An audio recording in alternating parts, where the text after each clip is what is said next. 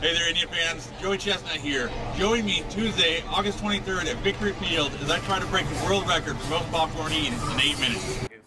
All right, look, we're used to seeing him every July 4th consuming dozens of hot dogs, but tomorrow night, Joey Chestnut is competing in this different food challenge over at Victory Field. Yeah, there it is on your screen, guys. Popcorn. His goal is to set a world record for eating it.